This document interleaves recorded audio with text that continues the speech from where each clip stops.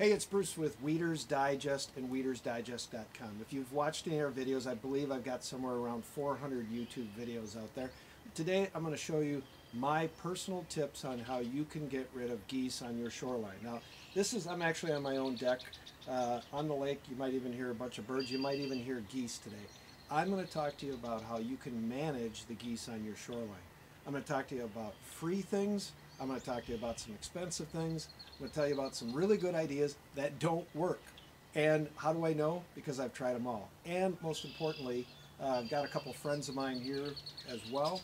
And together we're going to show you some ideas. And everything will work for a short period of time. Some of them really short. Some of them are long lasting. So what I want to do is show you, well, let's start with, and again, I said some are expensive, some are not. This is our Goose beacon, and it looks a little crazy, but what it does is it flashes during the night, not big time, not like a strobe, but it's out there floating like this. And I'm going to teach you a few things about geese when we're talking here too, that geese, they need a place that they can rest at night, and they typically do not rest on the shore, and the reason is because they're afraid of predators. So with this sitting out there and just moving just a little bit like this, at their eye level, it causes them to lose sleep. And so if you put this into a pond where they are sleeping, where they're spending their evening, just this little bit of movement and the light flashing causes them to lose about 2 or 3 nights of sleep, and after 2 or 3 nights of sleep, they're tired. They're going to go someplace else. This comes with a 90-day money-back guarantee, so pretty tough to beat that. Of course, everything that I'm going to be talking about, you can always call us at Weeder's Digest. This is one. Let me go back to that one. So the key to that one is it has to be where they're going to spend time at night. So when we talk to somebody on the phone, if they tell us that they come passing through every day, during the day only, and they're not there at night, then that item that I just showed you, our Goose beacon, will not work. People like to hang, lots of little things around their dock, on their boat lift, along their shoreline. These do work. Everything I've got here that I'm showing you just came from the lake. I just pulled it out. This one's all slimy because it was down actually right at the water's level. And it'll keep them away for a while, but they'll get used to it. Now on Lake Minnetonka, near us, not too far away, beautiful neighborhood, like a homeowners association. They've got, I'd say they have 1,000 feet of shoreline. They didn't want to go spend the money on this. They went out and they bought, they put string with stakes. I actually have that down on my shoreline. I just have kite string, the cheapest string I can get, and I've got 750 feet of shore out in front of us, and I put it right along the shoreline at neck level of the geese, not mine. I put it at neck level of the geese, and they just don't like anything coming near their neck. So they will come up to it, they'll see that string, and it'll deter them for a while. In my case, they eventually decide that they're going to fly in and land over the string, and so it only lasts a period of time, but it's still a great idea. But back to the folks on Minnetonka, what they did was, rather than buying something like this that represents an eye of what, I don't know, but it represents an eye, so they went out and they bought a big stack. Well, like I said, it's 1,000 feet, so they bought a very big stack of CDs, CDs or DVDs, and they put them on that string, and so they just have, I mean, you can drive by, and when I drive by that bay, I would say that I can see them from hundreds of yards away. I can just see a bunch of CDs. So anyway, that's a nearly free idea. Okay, so this year what I decided to do was to chase the geese. And now I'm going to say that, in my opinion, everything that I'm going to share with you today are humane ideas. If they weren't humane, I wouldn't share them on the video. But these are things that have worked for me. So this year, I bought I think I paid about 40 bucks for this drone. I've crashed it a lot of times, but I've learned how to fly this, and with this drone, I can chase the geese off my shoreline. Not, I suppose I'm harassing them, but at least I'm trying to show them, go someplace else. So get this, I started chasing them when there was ice, and I could stand on my deck, I could fly it right down, go down to the water, down to the ice, chase them around. Then the ice went away, so I wasn't a good enough drone pilot yet. I'm getting there, but I wasn't a good enough drone pilot to fly this over the water without it ended up crash. So I ended up coming up with another plan. Again, this was about a $30 item. So once I chased them into the water, I know it sounds like I'm getting a little crazy, but chances are if you have geese, you've either thought of all these things or you've chosen to spend either more money or have considered heavy ammunition or something. So I feel like I'm coming up with some better solutions. Yeah, I went and bought a toy boat, remote control, and so I put it down there on my shoreline, and again, I don't think I'm harassing them. I chased the geese away from my shoreline. So that was this year's edition, was that. Okay, so the owl.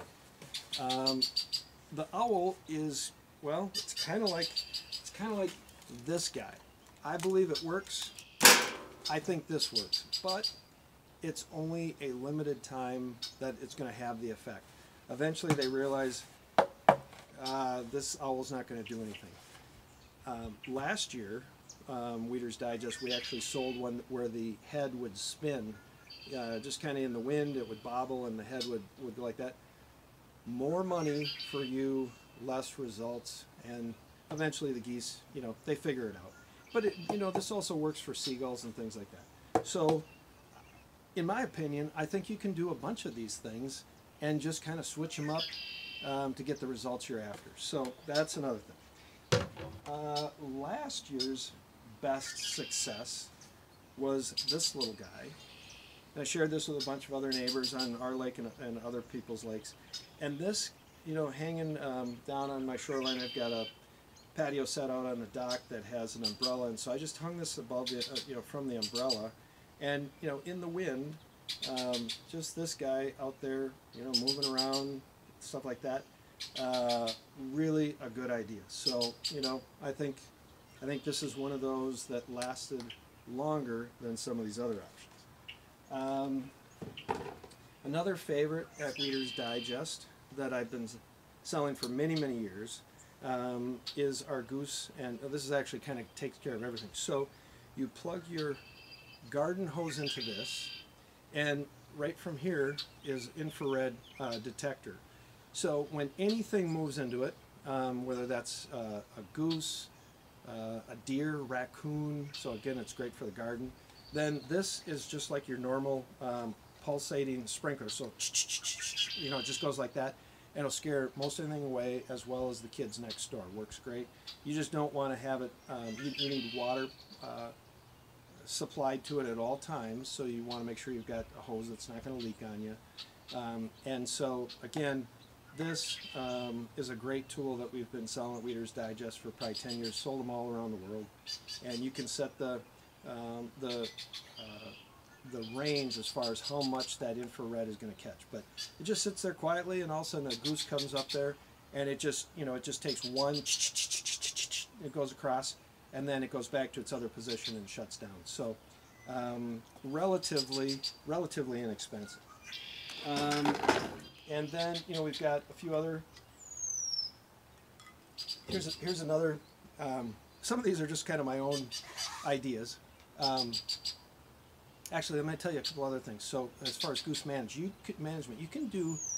You could call me, but you probably some bird is not happy about the fact that I'm talking about getting rid of birds, but very few people would be disappointed in getting rid of geese. And if you're not in an area with geese, maybe you don't even understand why we would chase what could be a beautiful bird away, but they are. I got stories for you, but I won't share them right here, right now. But there are ways to manage geese once they do nest. And so my whole goal, my main goal of what we're trying to do here is keep the geese from nesting on my shoreline. That's why I don't want them to get there. So this year I've successfully kept the geese away, so they have not nested. But if a nest did get on the oh, you know what? Hold the camera. Hold right there. Hold on. I'm going to run over here. I just thought of this. All right. This is a goose egg. This was not part of the script, but I just realized I do have a goose egg over there. And this I actually found in about 2 feet of water when the ice went away. And I don't know if the mother goose got scared and got scared enough to lay an egg in the water, but it was in about 2 feet of water when there was still the majority of the ice was out there. This was just a couple weeks ago. Or did she lay the egg on the ice and then the ice went out and this fell to the bottom? So, you know, that's a view of an egg, but they're pretty good size. Had not thought about that till I listened over there. You're probably wondering why I would have it on my deck, but did it for a little bit of research. One of the things that, boy, I have so many stories that I could tell, but one of the ways that you can manage a goose egg is that some people will go crush them. That would be, in my opinion, inhumane. Other people will take, if they're typically, when I've seen a nest, there are 5 to 6 eggs. They will take all of the eggs except for one, and there's something about the mother's psyche there that it's not bad to her because she still got to hatch one egg. By the way, they always come back to wherever they go. So when we've been living here by the lake for 14 years, and so the same geese that laid the eggs would come back the next year. Well, if you have 6 eggs that hatch, that's the next year you're going to have 6 pairs that are going to come back if they all survive the winter. So much to share with you. Here's another way that is recommended. I believe in the state of Missouri, maybe it's Iowa, maybe it's Ohio, I don't remember. They actually recommend to take the eggs and coat them with corn oil. And corn oil will actually penetrate in and they will not hatch. And when they don't hatch, the mother sits on them for a very long time, obviously. And then, I think it's a little sad, but then she eventually gives up and is disappointed that that the eggs didn't hatch, and so she goes away. So that's called, you could just Google that about egg oil, goose egg oiling. That's using again, a corn oil. I don't know what I think about that exactly, but you can learn more about that. I just thought of a story that probably about 6 years ago, if I was to pan, we won't pan this way, but we've got a peninsula that goes out, kind of looks like a golf course. And so I have neighbors that shoot golf balls at my peninsula out there. And out on the peninsula, there was golf balls laying around. There's a bunch of them in the water and whatnot. And so I had a fox that came and showed up on my shoreline and ate all the eggs. And I thought that I was doing Mom, Mother Goose, a favor, so I went out there, felt bad for the mom, sort of, and I removed all the eggs, all the broken eggshells. And the next day, it's crazy, the next day, golf balls replaced all of those eggs that were there. So there were 6 eggs there, and I removed the broken shells, and the next day there were 6 golf balls, and she sat on the 6 golf balls for probably, I don't know, 2 or 3 weeks until she finally gave up because the golf balls weren't hatching. And I thought it was a neighbor or somebody playing a trick, even though nobody would have been able to find this nest. I did actually talk to some goose experts, and they proved out to me that that was probably true. Okay, so here's another one. Okay, so, and I think this is a pretty good idea. So this is actually not just for me to drink, this is a prop. So when the geese are down by the water, that's fine. When the geese end up in my yard, they put goose poop everywhere, and that can happen. I mean, we used to have 20, 30 of them in the yard at a time years ago. They could create such a mess. Well, what are you going to do with that? You know, you can run down there and chase them, but they just keep coming back. And so what I started doing, both my wife and I, we would just run out there.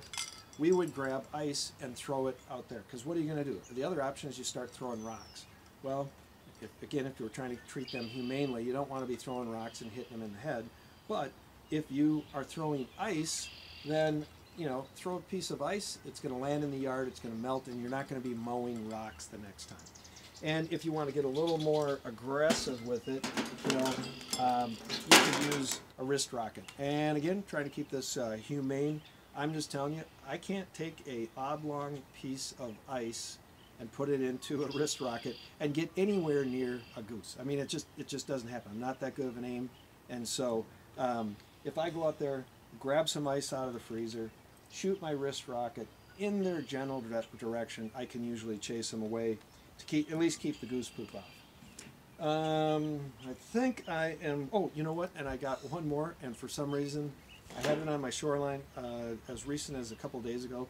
It disappeared, but it's a big, I believe it's like a really ornery looking coyote or something like that. It's plastic.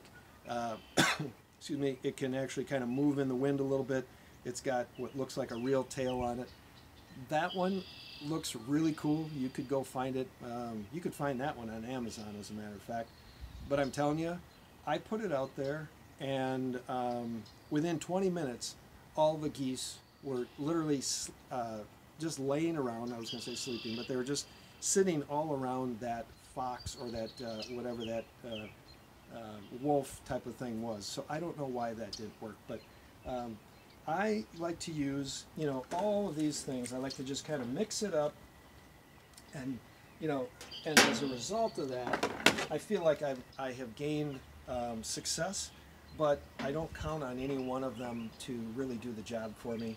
But this has been a bit of a lengthy video, but if you have goose problems, like I did in the past, then you know that you would do anything, and if it took enduring a 15-minute video of me rambling, all that would be well worth it just to get some resolution to solve your issues. So again, I've rambled through a bunch of things. I probably forgot more than I shared with you because I've been doing this for a long enough time and get enough questions online. So what I'd suggest you do, shoot me a message at bruce@weedersdigest.com. Go to our website at weedersdigest.com. Subscribe to our YouTube channel to catch some of our 400 videos, and make it a great summer. Goose free, weed free. Give us a call at theweedersdigest.com.